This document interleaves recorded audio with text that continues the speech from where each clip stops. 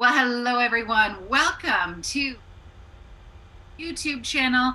I'm your host for this evening. My name's Erin Henderson. I am the founder and chief sommelier at the Wine Sisters, located here in beautiful and very muggy Toronto, Ontario, Canada. Tonight is one of my favorite topics. The good German girl that I am, we are talking all about wines of Germany. So do please pour yourself a crisp, clean glass of beautiful German Riesling, but please do so responsibly. And from the LCBO and our trade partners, we want to remind you that if you enjoy any of these wines tonight, or enjoy any of the wines at all, that they are all available for home delivery now as well. They also are available for same day pickup, which is a service I personally have really loved from the LCBO. So do enjoy responsibly as we move through it. And let me introduce to you, without further ado, my colleague for this evening and my co-host, Ms. Kimberly Pollak. Hello, my dear. How are you? I'm well. Thank you for having me tonight. How are you? I am absolutely great. I'm getting a little bit thirsty. But before we dive in, can you tell me and everybody who's tuning in a little bit about yourself? What's up with you? You're a certified sommelier, but anything else we need to know? Sure. So I'm working right now as a manager and the wine buyer sommelier at a new restaurant called Azar. It's on Ossington Avenue, very Northern Mediterranean inspired. So a really great place to be buying wine for. A lot of German wines work incredibly and surprisingly well with these foods. Oh, terrific. Okay, well, I think we did get started about a minute late. So what I'd love to be able to do is dive right in. I think it's only appropriate that we dive in with Germany's calling card, at least how we understand it here in North America. I think it's important that we dive in with a Riesling. And so where are we headed? Where are we going? Let's start with a wine from the Mosel. I mean, there are a lot of regions in Germany, but I think if people know one, it's going to be the Mosel. It is pretty iconic, especially when it comes to those Rieslings. Oh, of course it is. And look at this bottle that we're starting off with first. Like this one, relax, like first of all, relax. Like, could we not do this any better? I actually, interestingly enough, just hosted a virtual sangria event with Relax Red Blend, and it was absolutely fabulous. But this one here, Relax, it's under $12 at the LCBO. Again, available for home delivery or same day pickup. So that's just a deal right there. How fabulous is this? Tell me everything you need. Tell me everything, Kimberly. Tell me everything you know.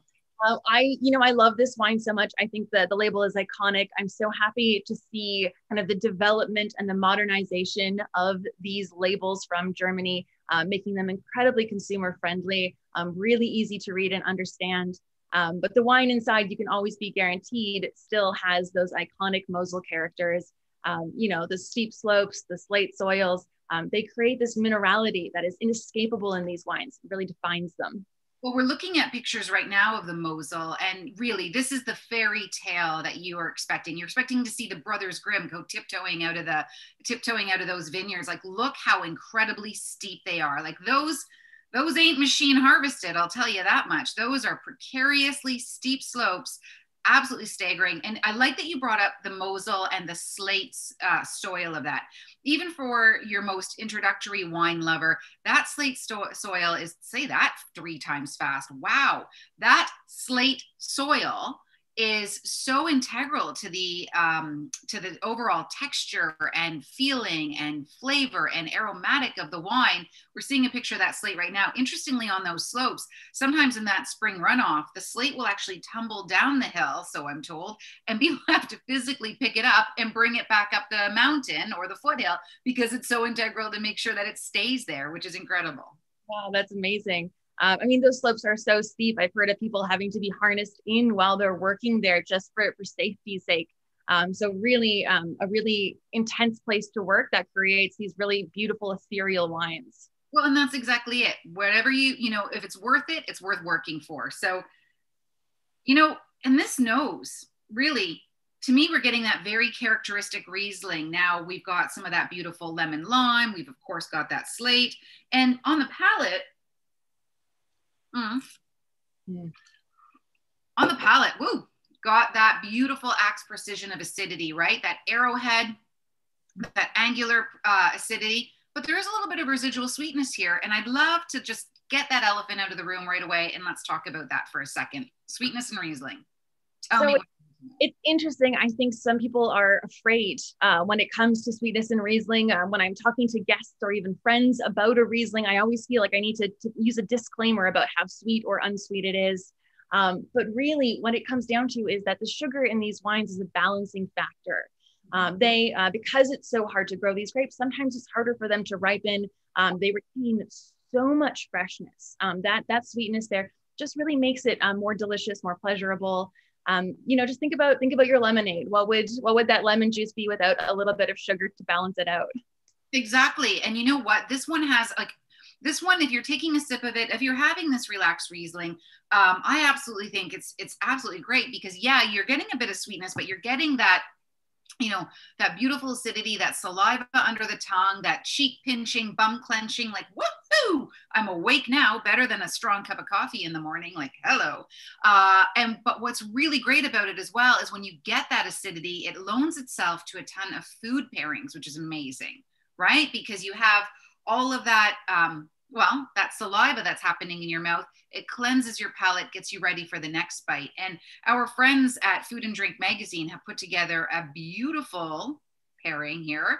This one's a Scandinavian smoked salmon with fresh dill strata. Elegante.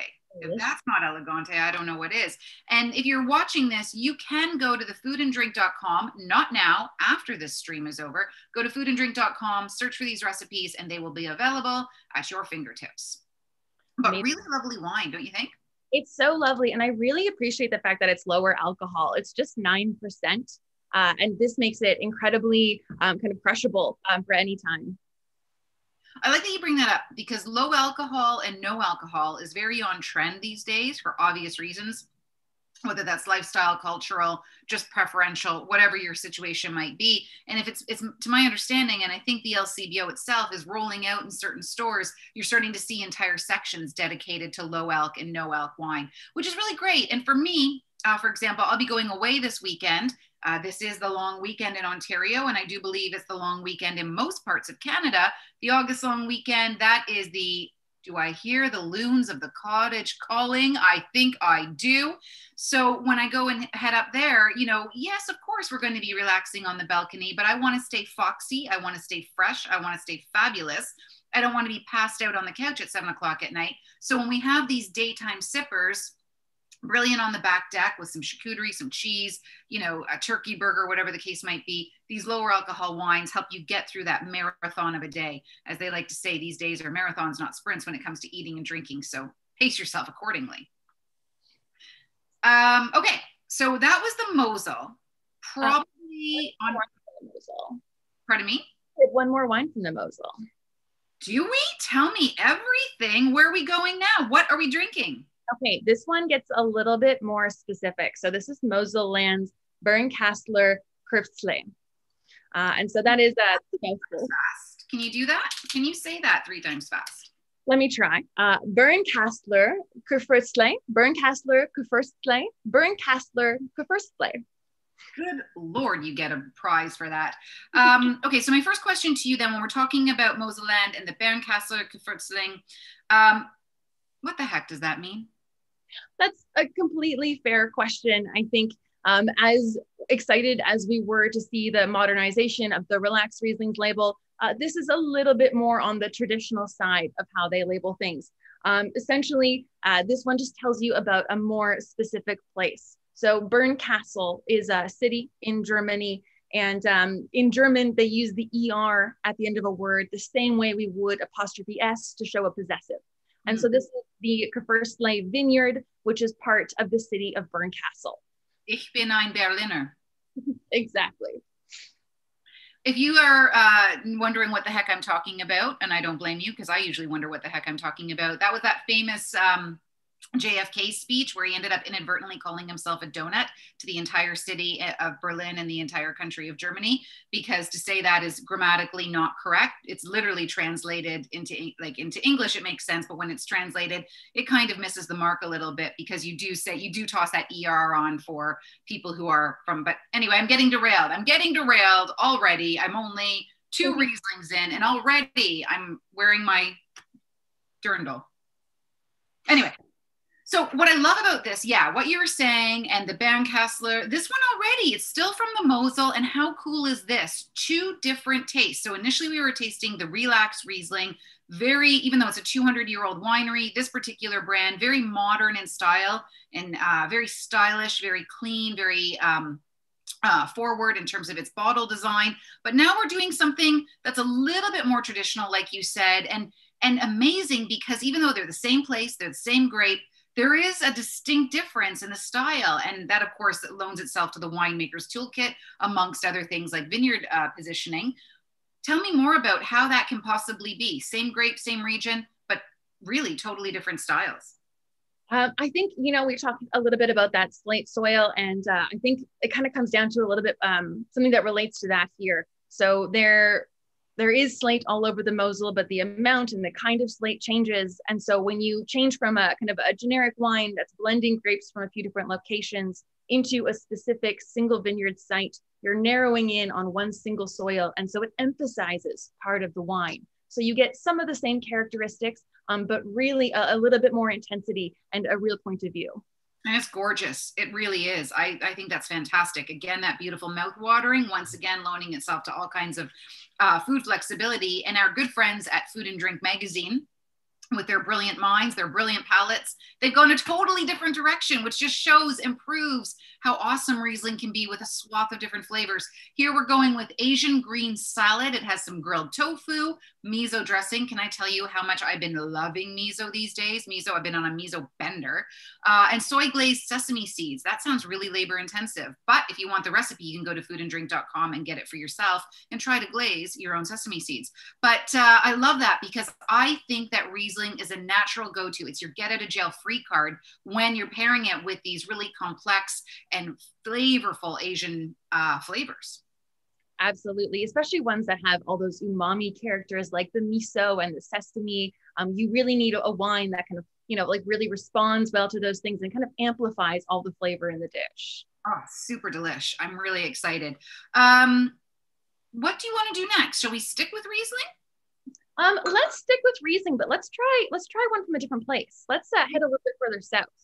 Rheinhessen. Okay, so for people who are looking at the map, you can see the Rheinhessen is almost in the center of that southwestern whole wine region. It's beside the Nahe, which is in yellow. It's above the Pfalz, which is in brown. And the Rheinhessen is this beautiful turquoise character. But okay, Kimberly, Ms. Sommelier Extraordinaire, you've already stumped me. I think Rheinhessen, we were just talking about the Mosel. I think if anybody thinks about Germany and its wine regions at all, they probably would only think about the Mosel. And you're telling me, and we're showing here, that there's more than one region? Yes, I think so many times wines of Germany are all lumped in together, and you think of just one style, but there are a number of regions there. There are 13 wine regions in Germany in total, and they're all known for different grapes. They all have slightly different climates, very different soils, and so what you can get across the country is a real diversity of styles of wine. You really can. And what I love there about those gorgeous pictures that we were seeing, on one hand, we saw that first picture of the Rheinhessen, which is lush and green, and it makes me want to sing this, the hills are alive with the sound of music. But then on that flip side, that second photo, we saw how advanced and how modern Rheinhessen actually is with those windmills. Like that seems almost industrial, don't you think? It feels that way a bit, but really they're just really taking advantage of the fact that the Rheinhessen is a little bit of a flatter area compared to the Mosel, some rolling hills, but really good wind kind of blows across that area. And so what they can do is take advantage of this natural wind resource to create energy for the area. Is there anything the Germans cannot do? Like seriously, the Germans have just about nailed everything. It makes me feel like a massive underachiever. That's why I need to have another glass of Riesling. If you're just tuning in right now, thank you for joining us. My name's Erin Henderson. I'm the founder and the chief sommelier at the Wine Sisters, located here in Toronto, Ontario, Canada. But of course, via the beauty of the internet, we go anywhere in the world. And I'm here with my colleague, sommelier Kimberly Pollak.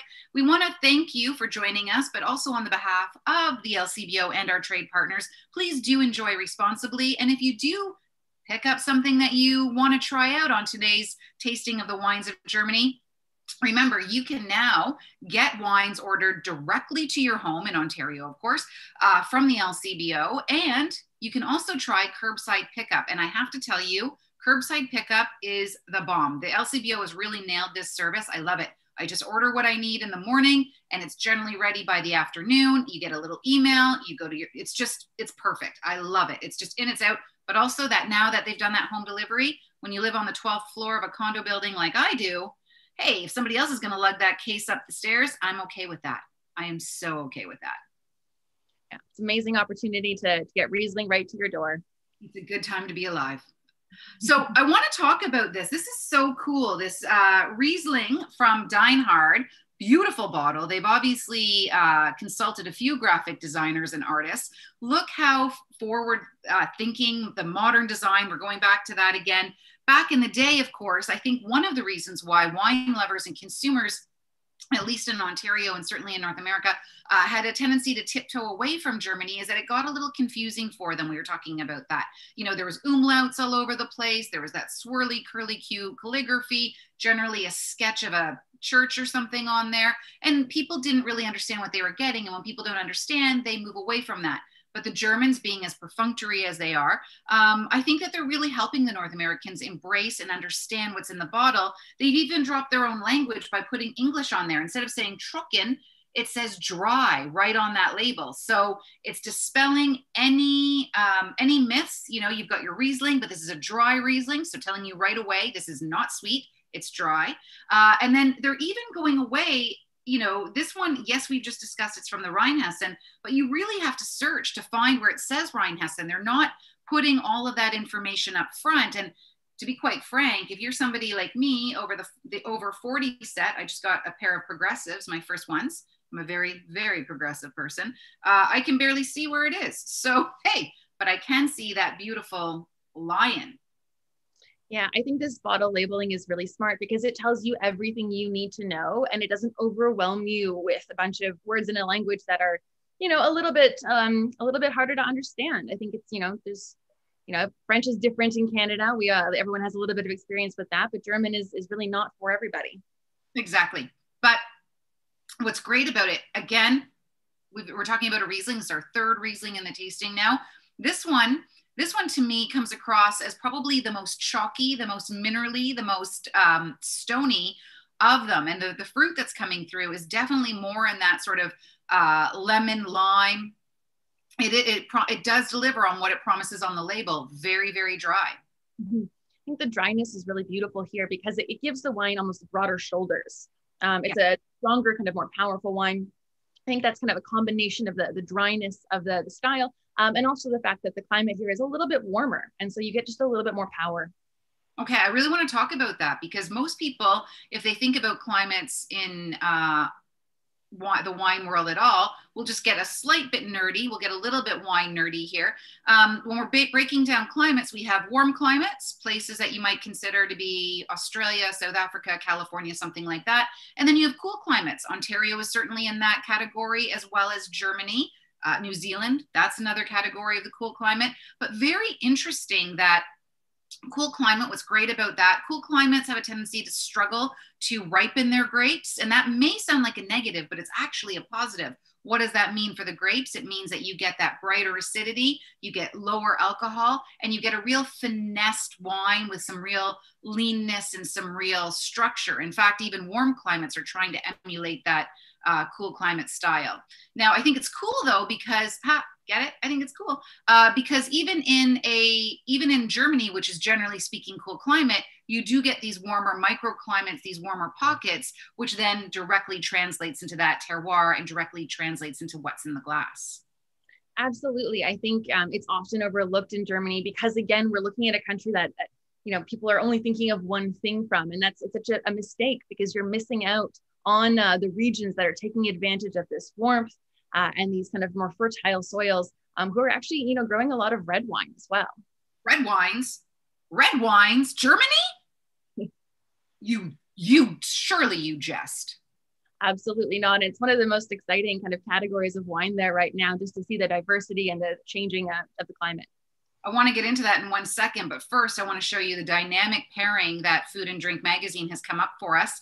This, hey, happy Oktoberfest. We have got a brat on a bun with some purple sauerkraut, which I'm all in. I have to tell you, when I was living in Germany, I went to high school in Germany, and one of my favorite snacks on the way home from school, weirdly, it's this little, like a little Kaiser bun or a hamburger bun. And then they had these two narrow wieners that were very long and about the width of a pen, maybe a bit wider. And they stuck out like 6 inches on either side of this bun, but it was like €2. And actually, I think they were even using Deutschmarks when I was there. Oh God, I'm old.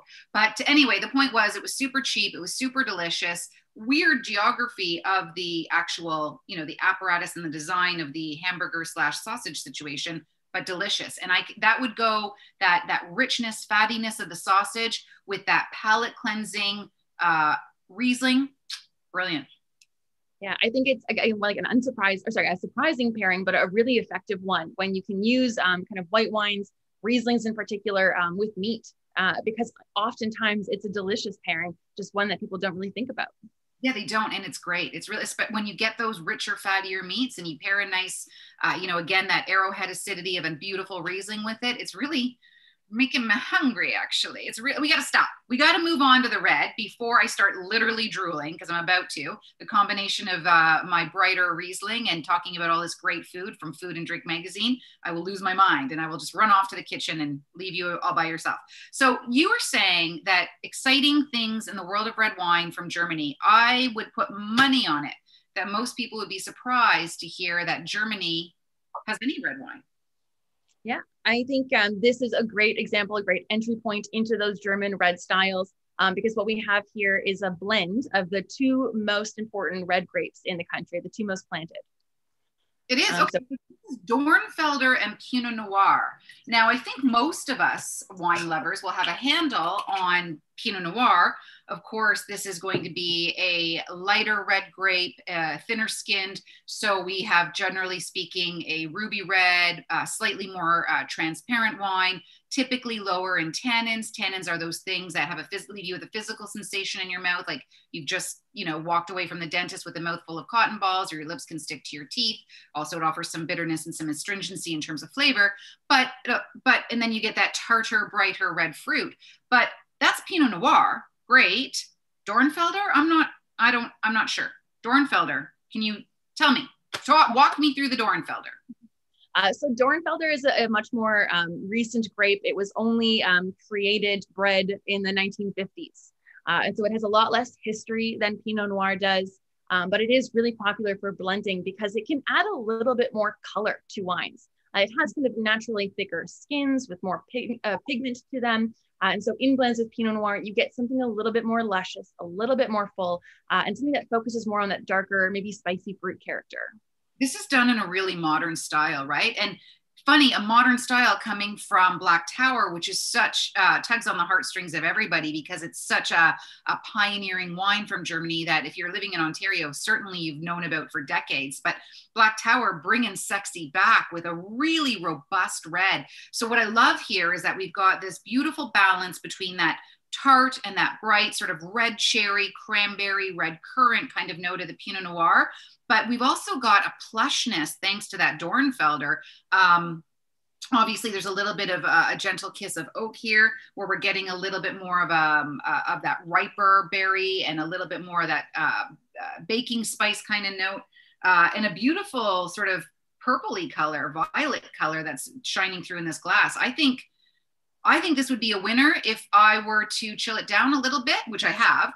But let me ask you this. What do you think about, we're talking about right now, you and I are both located in Toronto, Ontario, Canada, and it's just approaching August. And this summer, good Lord, this summer has been muggy and steamy and humid because it's poured for 3 days. And then that rain hasn't cleared out any of that humidity. It's just intensified it. So either way, you're completely drenched all the time. But sitting on your back porch or sitting at the cottage, nice cheese plate, charcuterie plate, maybe a roast beef sandwich, whatever the case might be. I'm going to say I'm putting this in an ice bucket for 10 minutes. But what's your feeling on chilling red wines? Yay or nay? I completely agree with it. I'm a huge fan. I always make sure when I'm serving wine in restaurants and, at home, just to throw something in a fridge or just keep it at a bit of a lower temperature from room temperature. Because, the temperature of rooms fluctuates, and serving wine 20 plus degrees limits the finesse you get out of them. I find when you chill something down, just the reds a little bit, you kind of hide the heat of the alcohol, and what you get is all of those great aromatics that the winemaker wants you to experience. Exactly. Now, what we're not saying is throw a bunch of ice cubes in your red wine or chill it down within an inch of its life. If you end up, we actually have this really cool tasting that I do with the Wine Sisters, but we compare the same bottle, one chilled, very, very cold, and one served, room temperature, slightly below room temperature.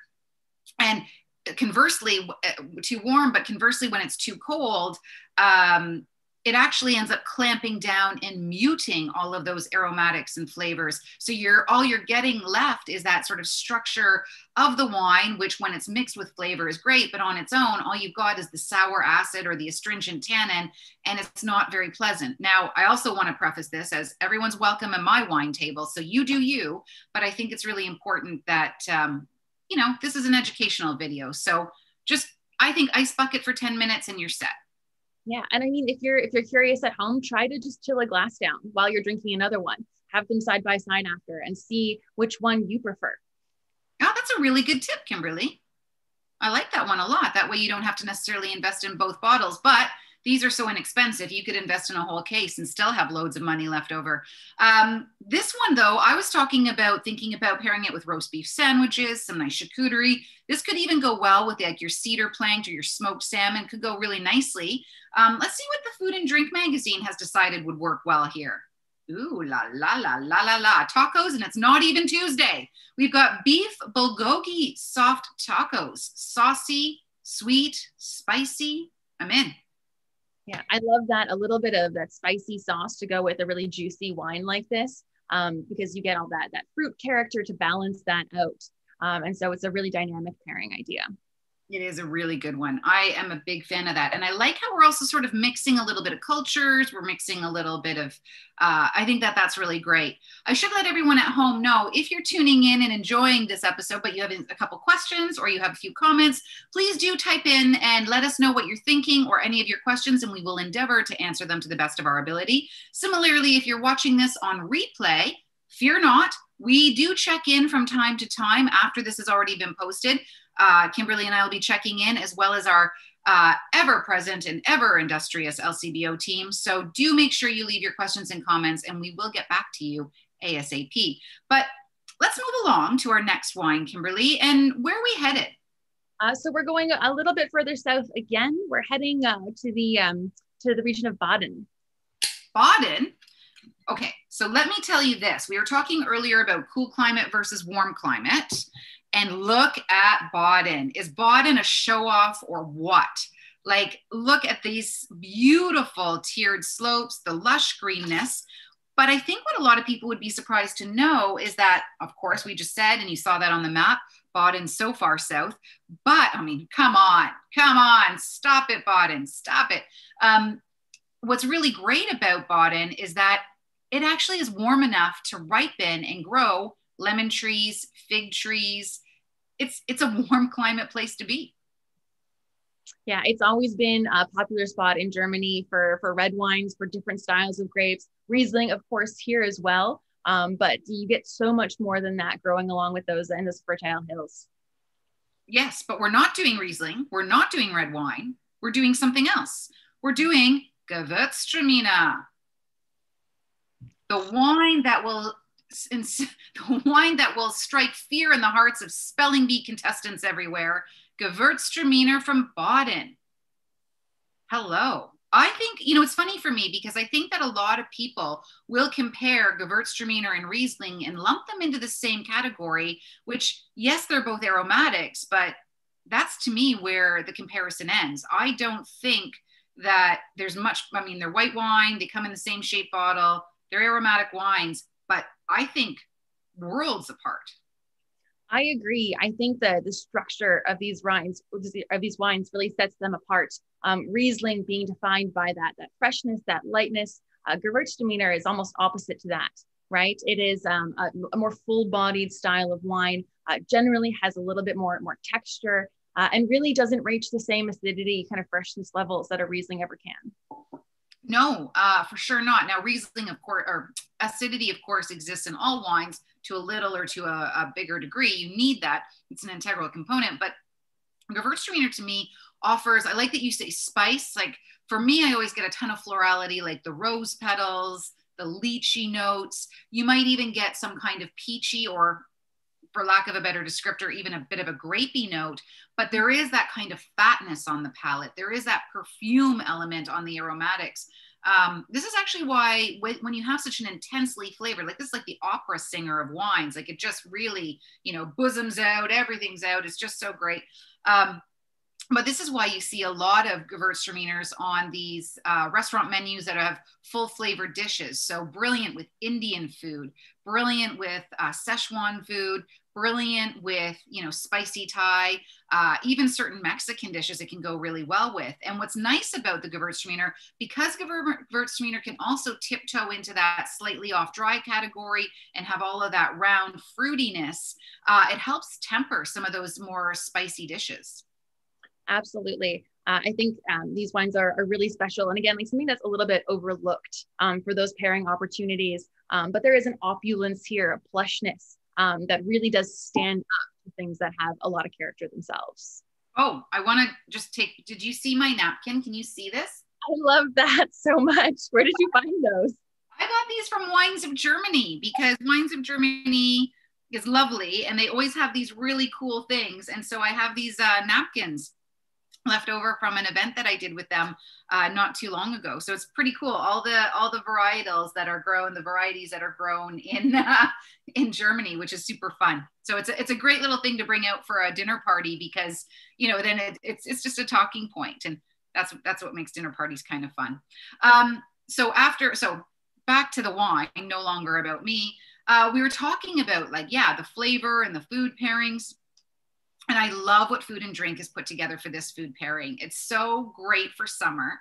We've got Vietnamese chicken rolls. So of course, this hits all kinds of current and trendy notes. So we're looking at lettuce wraps. Okay, so if you're not doing carbs, certainly not me, I love carbs, but if you're not doing carbs, it's there for you. If you are interested in having something just refreshing and easygoing for your hot, muggy, steamy, sweaty, you know, summer days, it's there for you. And that is mwah, like absolutely beautiful with a Gewürztraminer. Absolutely fantastic. You can find that recipe on foodanddrink.com. Yeah, I can't wait to look that one up. I love, you know, all those like great fresh herbal qualities with the Gewürztraminer matching that spiciness. I think they would really complement each other in all the perfect ways. Oh, for sure. Absolutely. Fantastic. We have gone through 5 wines already. Can you believe it? It's amazing. We're big drinkers. Just kidding. We're not big drinkers. Well, that you can be the judge of that. But I should remind you, as we move into our final and our 6th wine of this tasting, my name's Erin Henderson. I am the founder and chief sommelier at the Wine Sisters, here with my colleague, Toronto sommelier Kimberly Pollak. I do want to remind everybody, if you're tasting along with us, and I certainly hope you are, you're welcome to leave your comments and your questions. But please do enjoy responsibly. On behalf of the LCBO and our trade partners, we want to encourage you to drink responsibly and enjoy responsibly, but also we're making it easier for you to do so with the new, or rolled out once again, home delivery. Hello, love home delivery. Also, they have a fantastic curbside pickup. You type in your order in the morning, and a couple hours later, you'll get an email confirming that your order has been packed, and you just swing by the LCBO and you pick it. I mean, obviously the one that can't be any LCBO. I should probably preface that. It can't just be wherever you want. You've got to pick the exact store, of which there are 190. So there are no shortages of that. But you just pick up whatever you need, whatever you've ordered and already paid for. It's right there. It's brilliant. It's easy. You're in, you're out. It's such a great service. They do such a good job with that. We do have a question from Vivian, Kimberly. And it says, she's asking, how different are Gewürztraminers from Germany than those of France? And we see a lot of Gewürztraminers coming out of Alsace, which was once Germany, sort of has flip-flopped across that border a few times over the centuries. But so that would mean that What do you think? I think it's an interesting comparison. I think what you can get from trying the Gewürztraminer between Germany and France is a sense of place of the terroir of the different regions. Stylistically, from what I've experienced, I think the ones in Germany can be a little bit drier, just a little bit kind of earlier harvested to maintain a bit more of that freshness. Whereas the French ones I've had tend to really go all in for that opulence. But really, they share a lot in common when it comes to the flavor profiles. A lot of similarities for sure. And Gewürztraminer really is one of those white wines that is very distinct. If you're ever doing a sommelier exam and you get a Gewürztraminer in the lineup that you have to pick out blind, you're kind of like, hallelujah. Hallelujah. I know this one. I might just pass. I've just stood corrected. The LCBO no longer does curbside pickup. What it does is same day pickup. So you do have to go into the store and there's going to usually be a demarcated counter or something like that. That's right, available on their website. There's 190 stores that do it. It's no longer curbside. It is still, but it is same day. So I misspoke a little bit there. Sorry. And thank you for the correction. Okay. So we are rounding this out. We are rounding this out with a red wine. Okay, look at this sexy label. This is from Baden as well, still in that gorgeous south. We've got, it's sort of, to me, it sort of straddles the border between traditional and modern. So we've got this gorgeous black and gold label, very sleek, very well spaced out, very easy to read. It says Pinot Noir, not the Germanic word for Pinot Noir, which is Spätburgunder, but it still embraces the Trocken. It says that right on the label. And of course, the name of the winery. Do you care to attempt this, Kimberly? I will take this one. All right, so this winery is Königsschafhause Steingrubel. Once again, I'm sorry for the people in the back. Königsschafhause Steingrubel. And sorry, once more, really quick. Königsschafhause Steingrubel. I love your accent there. You sound like my aunt, for God's sakes. My grandparents came out of Austria, so it's a slightly different part of the language, but same roots. Same idea. Yes. Well, yeah. My mom was born in Germany, and her side of the family, my mom's side of the family is German, and I used to speak fluent German. I probably can pick it up again here and there. But when I moved home from Germany, my mom made fun of my accent and I've never spoken it again. Well, that's a lie. I just don't speak it with her. And then that's a story for a glass of wine and a therapist's couch. We won't get into it now. Okay, so another question for you. This is a Pinot Noir from Germany. Ready for a quiz, Kimberly? Yeah, always. Okay, let's see if you can do it. It's a tough one. I don't know if you can. Germany on the world production of Pinot Noir. Is it number 1 in the world? Is it number 3 in the world? Or is it number 7 in the world? All I remember when I found this out, I was really surprised. But it is the third largest in the world. Third largest Pinot Noir producer in the world. In der Welt. Yeah. I think that took me by surprise because you see so many Pinots from New Zealand and from Australia here, whereas the German ones have always kind of taken a back seat here, which makes me even more happy and excited to see the LCBO bringing in examples like this that really do show you the potential of the grape there. I think this is a fantastic Pinot Noir, and really it's the most expensive of our flight at $18.95.